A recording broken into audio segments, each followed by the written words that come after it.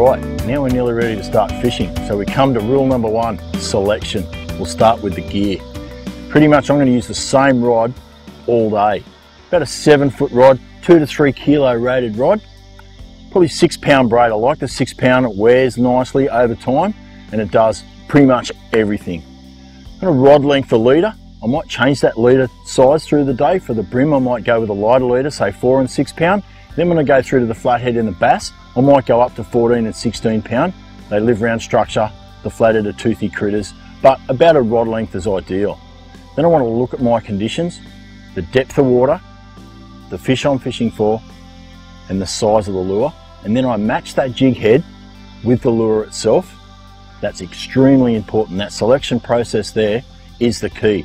If your jig head is too small, you're going to get short bites on your tail. And if it is too big, your tail's not going to swim correctly. You need to be in the part of the water column where those fish are. For example, if we're fishing for brim over the weed, we need to be higher in the water column and we don't need something that's going to plummet down. When you're fishing for flathead, they're a bottom dwelling species. If you're not on the bottom, you're not in the game. So we need a larger head that's going to get us down there, kick up a bit of sand and stay down there in the fish's face, in the strike zone.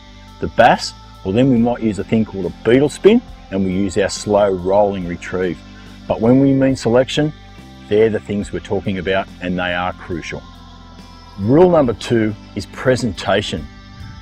And to rig your soft plastic correctly is extremely important for that step. It must be rigged straight and you must be rigged with the selection that you've chosen. So I've got a nice little curl tail, triple tail grub here, and then I've got a jig head to suit.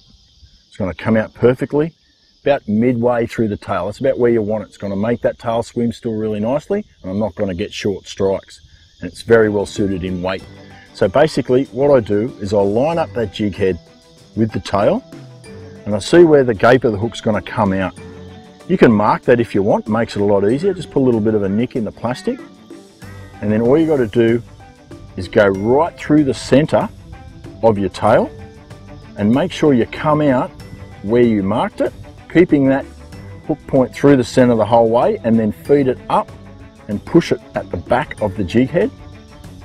And there you have it, it's rigged perfectly straight. And that's what you need. Right in the center, not too far back, not too far forward. And that's going to present that soft plastic perfectly. Tie it on, swim it backwards and forwards through the water, make sure it doesn't spin, make sure it falls nicely.